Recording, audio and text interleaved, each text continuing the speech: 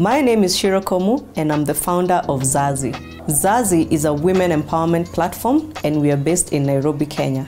My name is Brenda Ogera of Ogera Law. Ogera Law is a legal firm based in Karen in Nairobi, Kenya. My name is Desi Obanda of Jurabox. Jurabox is an African social enterprise specifically around the law. We exist to unbox the law to make the important things simple. Welcome to episode 2 of Ladies and the Law. Back here with your boss babes, Brenda. And Wanjiro. Hey! Okay, so today we are just diving in and going to talk about things that are deep, disturbing, absolutely important. The topic today is sex and the law.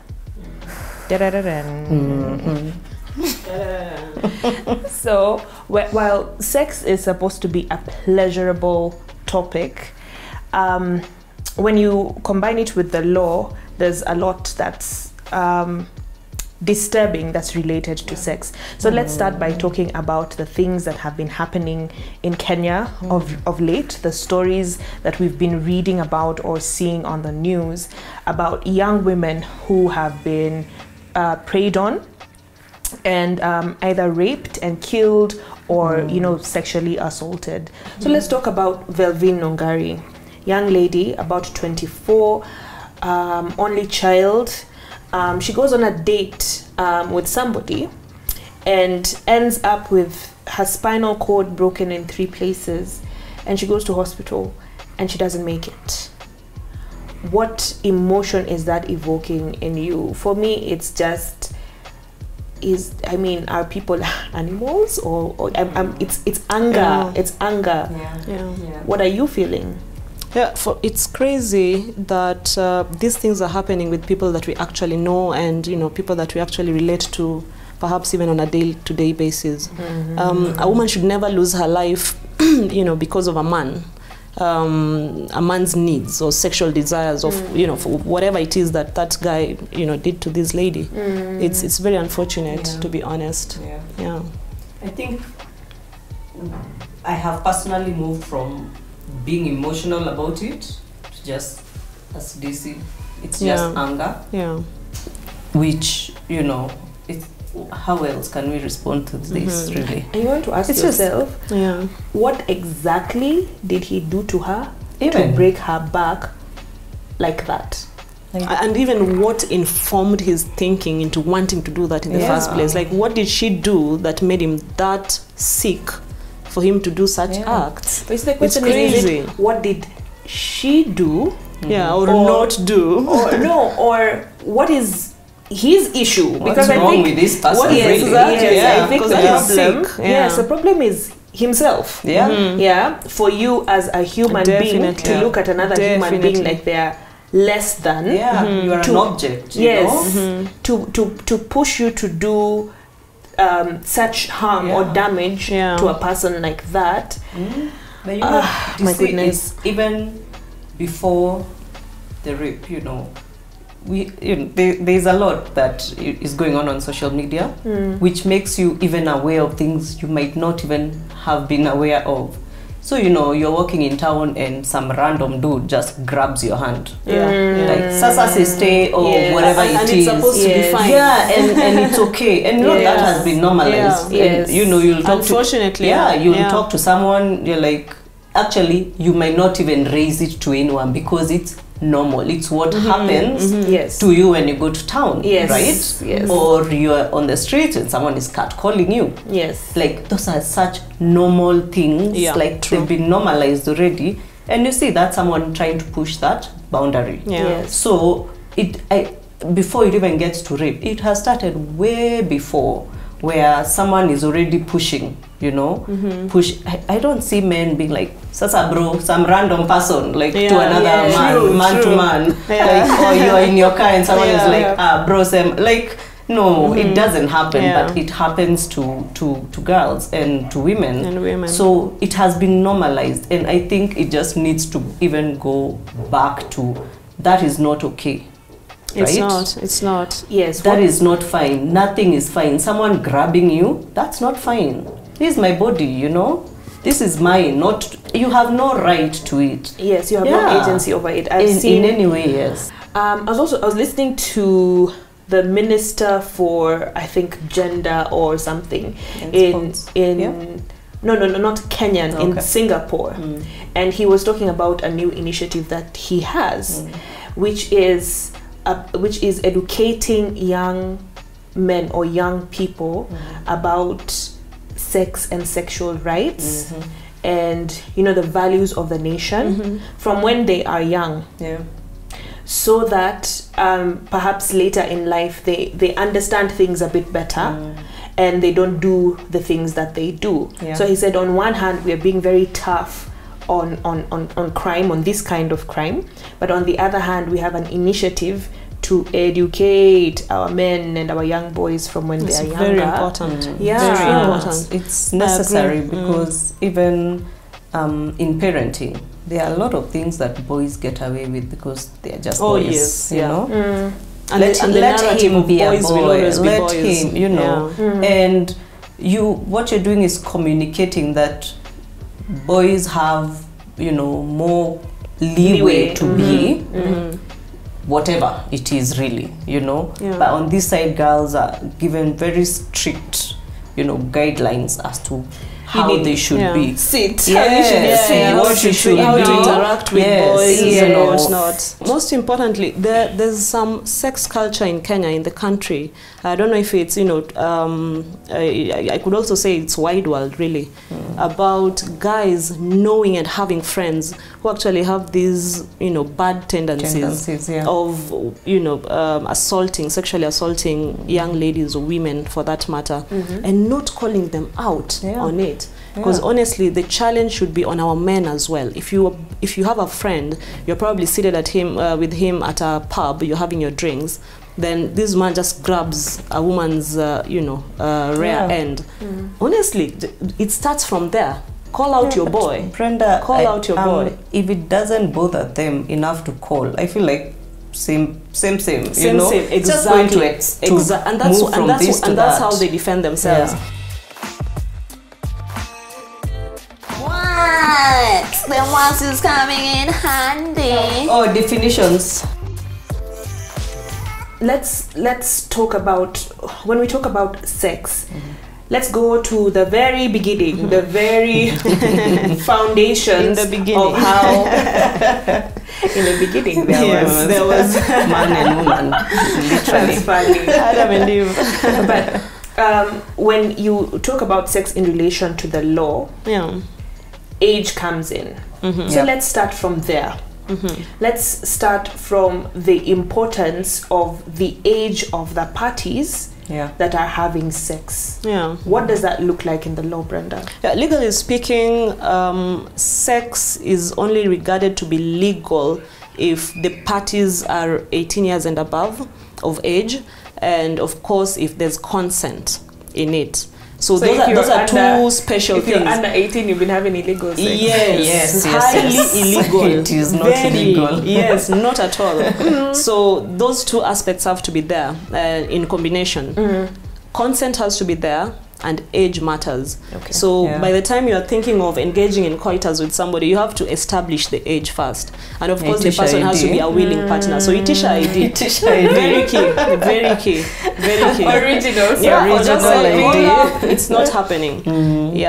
So if there are two 16-year-olds who are okay, I feel like you need to be aware to give consent, right? Yes. Or the word might not be mature, but old enough to understand what consent is. Yes. It's not we are having sex because everyone is having sex around us. It's I'm ready, I'm okay with us having sex, right?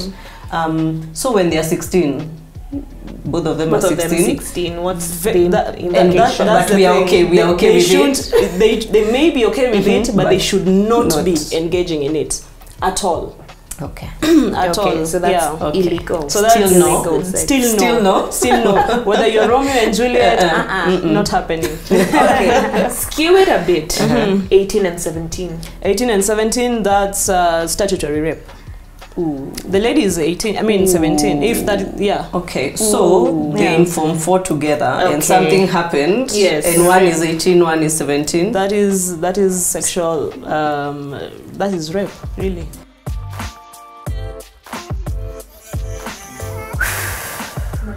Namaste. There's a chihuahua.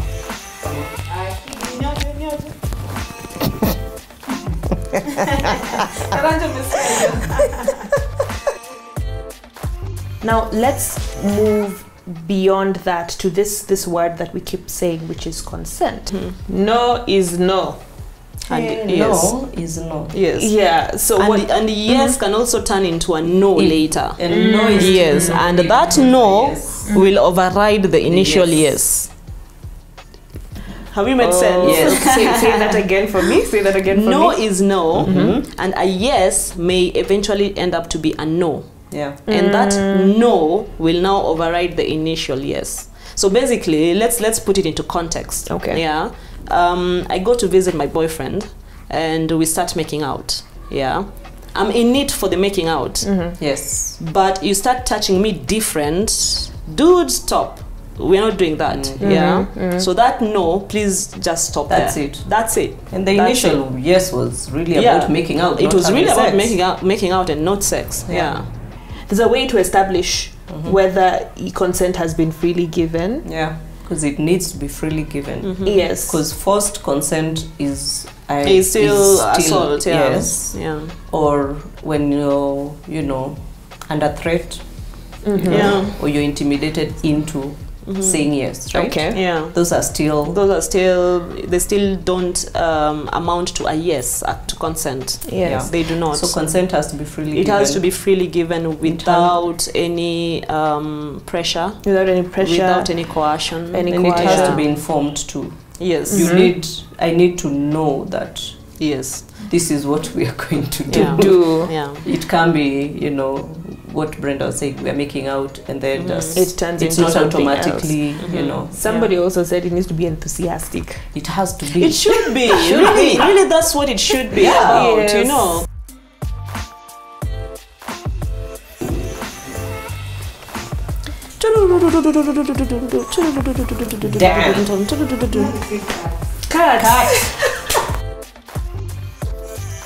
So now that we've dispensed with that, I think, we've understood what consent is.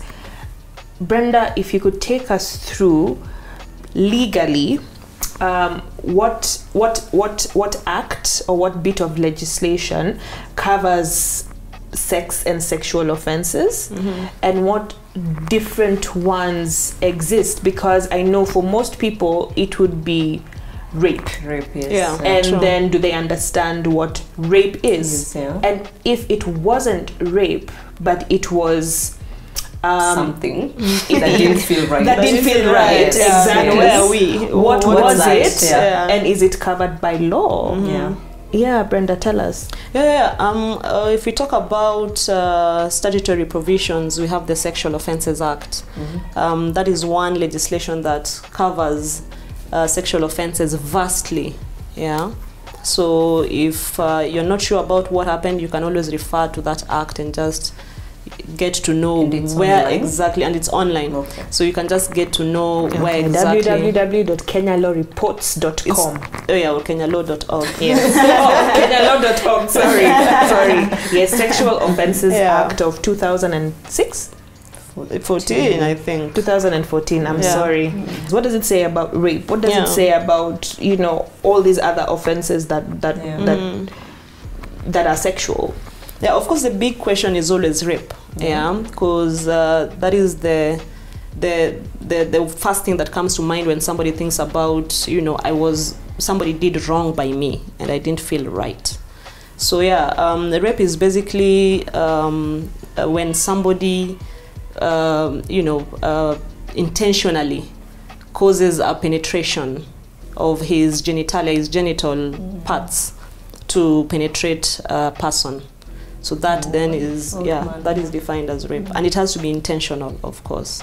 So, Brenda, if the person is a child, would that also be considered rape? Oh no, that would be defilement. That would be defilement. That would be defilement. So that's where defilement so it's comes the same in. thing, but now of a child. Yes. So when it's a 25-year-old man intentionally causing his genital area to penetrate a woman unlawfully, of course without consent of that woman, then that is rape. But when the same man does that to a child, then it is referred to as defilement. Yeah. Okay. So defilement basically refers to minors. Okay. Yeah. So that's rape.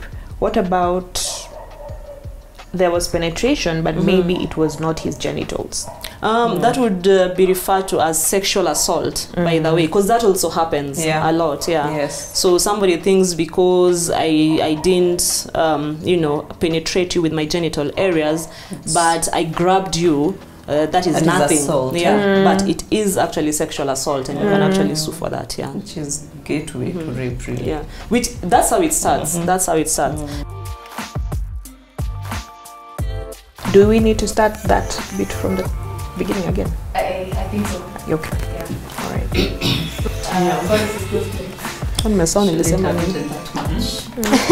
Heavy breakfast.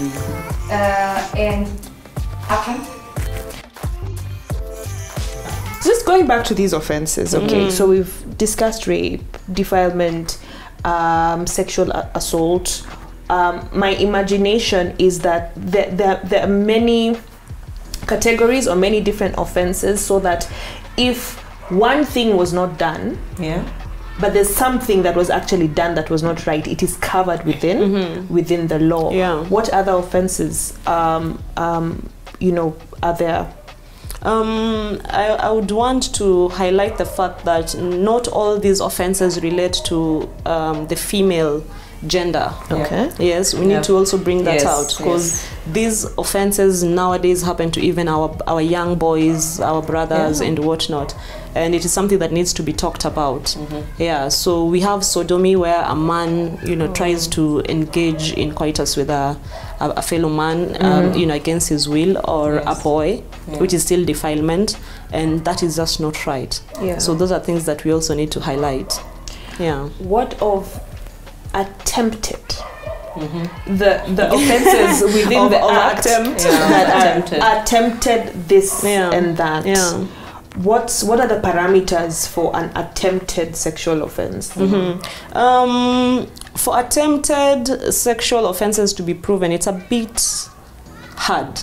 And that's a challenge that even the prosecutors are having, by the way, because I discussed this with a fellow colleague who actually practices as a prosecutor, and she mentioned it, and it's something that perhaps we need to look at, because for you to even prove attempted rape or attempted defilement, then you have to either be caught in the act, and that's the only way that now you can prove that happened, or it's basically your word against this accused person's word, which is a bit too hard to prove. So for defilement, they always take the word of the child. If a child can stand in court and basically say, he touched me perhaps inappropriately on my breasts or my bum or other places, and he probably unleashed something of his. Unleashed. He whipped it out. Speaking of which, that is an offense. It is an offense. It is an offense. It can be prosecuted, and you will be imprisoned. So if you're honestly, there are also too many videos of men just pleasuring themselves in the middle of the street. I don't know why. What is that about? Men are gross. Some men, please. Disclaimer, we do not like men on this on this podcast. But what's the name of that offense? What's the name of that offense? Which one? Attempted indecent exposure. Oh, indecent exposure. Indecent exposure. Yes. So please keep yourself covered. Wait till you get home. Yes, and wait till you get. Do it behind a closed door, please. Okay. We don't want to see that. It's nasty. So you've mentioned something that is important. That is the next thing which we are discussing, which is the challenges with some of these offenses, or actually the challenges of finding justice in relation to these offenses. Yes. I think this, even before we get to the challenges, I think it would be good for Brenda to just give us an idea of how we, in the unfortunate event this happens, how you report this, what's the right channel. Oh, excellent. Yeah, absolutely. Absolutely. So, yes, it has happened. Where do you start? It's very unfortunate that, you know, once this has happened, you're feeling very dirty, you're feeling, you know, very grossed out, you're feeling assaulted. You still have to start with the police station. That is the unfortunate bit. No, I can't run to the hospital. You cannot run to the hospital, and remember, you should not at any one time bathe. So because that will wash away evidence basically that you will definitely need to rely on for the prosecution of this heinous crime against the accused. So that's first thing you do is basically run to the police station, let them know. If you are still at least properly dressed, you can go like that. If you have torn clothes and whatnot, you can carry them, put them in a bag, have a change of clothes, but at any time do not shower. Do not shower. So you will start with the police station, you will put your report down, and then they'll do a P3 for you. Then now you can proceed to the hospital. Good thing is at the hospital they'll take good care of you. There's a drug they'll give you to at least prevent HIV for you to prevent the contraction of HIV, and as well as pregnancy. Yeah, exactly. So in hospital they'll take good care of you. At the police station, perhaps that's another challenge that we now need to talk about. That's what I want to bring out. Because I mean, as a woman, you've been to a police station, maybe, if you're lucky, you haven't been if you're lucky, but police are not the friendliest people. They're not. Number one, right? They're not, and especially in, you know, a case like this, probably you'll go find a male policeman at the desk there, who is not empathetic. Yes, who's a man still. Isn't there a sexual crimes unit, or at least officers at every station that are trained? There are people who actually to handle these cases. Yes, there should be. So should you go and ask for, you know, someone from the statement that you will write is the same statement. You know, first of all, you do the OB. Yes. So when you walk to a police, when you on the occurrence book, when you walk to the police station, basically, the first thing they do is record your brief statement of facts. It's never the detailed one. So that statement of facts is basically what happened to you. Yes, what happened to you, and that's what's recorded in the OB, the occurrence book. Sorry. So when that has happened, now you can be given an IO, later an investigating officer.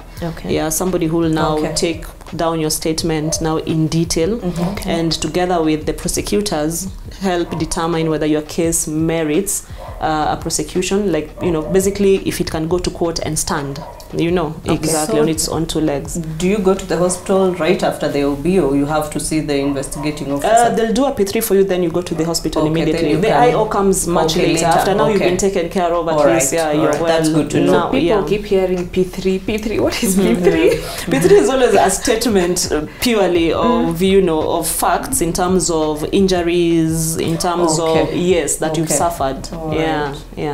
So it's just notes of, you know, your condition. All right. But it's really, I think, can be difficult though, you know. I mean, we need to be it is to challenge ourselves. Honestly, we should challenge the system, because for people who've just gone through such a crime.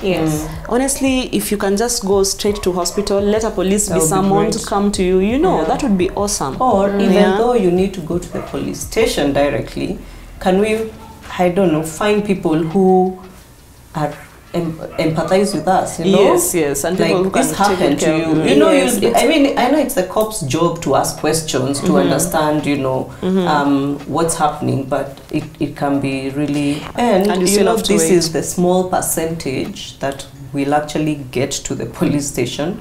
Oh yes. Because many do not report. Many will not. Do not. You know, it's this situation where you feel shame. I don't know why, because it has happened to you. You didn't do anything to warrant this. You're scared, obviously, because, you know, different cases. Maybe it's someone of authority, you know, it's someone, I don't know, who has more power than you. Yeah, a very close family member. Or someone so close to you, you know. Someone, and it's unbelievable that they would do that to so you. You feel shame, you're scared, you know, even in the society that we live in, you know. You might even go tell an auntie of yours, even your mom, in certain cases, and it's someone within the family, and they're like, wacha tusiaibishe familia, and that happens a lot, you know. Yes, so many times. It really does. So crazy. This is that small percentage that gets to the police station, right? There are so many other cases that are at home, and you're living with this person every day, and it affects you very deeply. And I know there is no, you know, the legal part applies when you report, right? Yeah. Yes. But there are these other when you report. these other things that actually limit the number of people who get to the police station. And I think that's just for women, for us to find ways to just, you know, first create awareness that this you are wearing a short skirt that doesn't warrant you at all to get raped, to get assaulted. Like what you wear is what you wear is up to you, really. It's a free world, you know. You went on a date with someone, he bought you drinks, still no, you didn't do anything. Shiro, what else do you feel like a young or a woman would be looking at and say, you've said wonderful things, but this is the reason why I cannot access justice? I think the issue goes even before the access, way back to the kind of society that we exist in. It's a very unequal society. We live in a patriarchal society, really, you know. So ideally, men have power, men have money, men have this and that. They have the rights. So when this happens to you, even you at the back of your mind are like, like, will I just be embarrassed? Don't women have money and power? No, we do. True. We are quite empowered, and we've made really good steps towards that. True. But I keep saying, you know, empowerment is beyond money. It's beyond you going to an office. It's beyond, you know, you driving your own car. Like that is some sort of empowerment. But the mental empowerment is the thing that we are still, you know, lagging behind on. You know, that you have the same opportunities as this person. And same rights. You know, same rights as this person. That part, we are still yet to make, you know, good moves. A lot of work has been done on, you know, financial and economical empowerment, greatly. Very true. You know, we still have a lot more work to do, for sure, but we've made good steps. But the mental empowerment, I think, is still lacking, to be honest. For me to be like, okay, this can't happen to me and I'm quiet about it, I'll do what I need to do so that this person ends up where they're supposed to end up. I think that is the difficult part. You know, rape is not a thing that affects just us.